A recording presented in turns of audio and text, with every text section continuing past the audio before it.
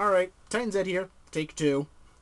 Had a little screw up the first time I did this review, but I'm back to do some more video review, and going to be doing a G1 figure, Chromedome, or this Chromedome.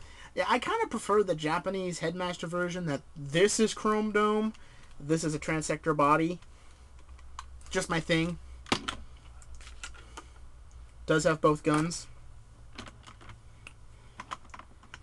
Both guns do fit on the top of the guard mode. This Chromedome's character is at a third-party version made. I don't know what the name of it is at all.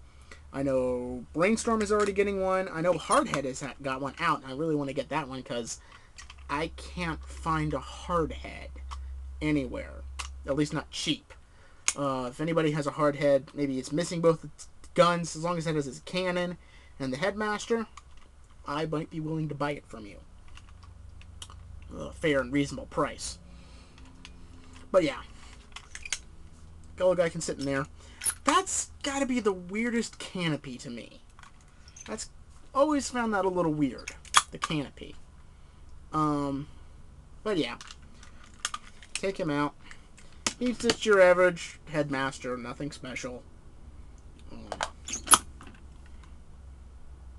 Like I said, the light goes out once in a while. Sorry, guys. Simple Headmaster transformation. Nothing overly special. Put the two guns in. Trying to keep this on camera as much as I can.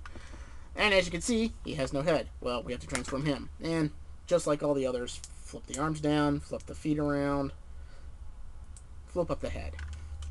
And just because I love this gimmick so much, try to see this. Put that in. Booyah.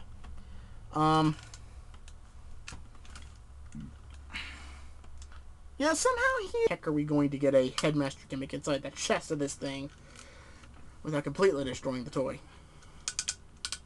And if you heard laughing, that was my father. They're up front watching television. Sorry. But yeah. So, it's Titan Z with Chromedome saying, I'll see you when I see you.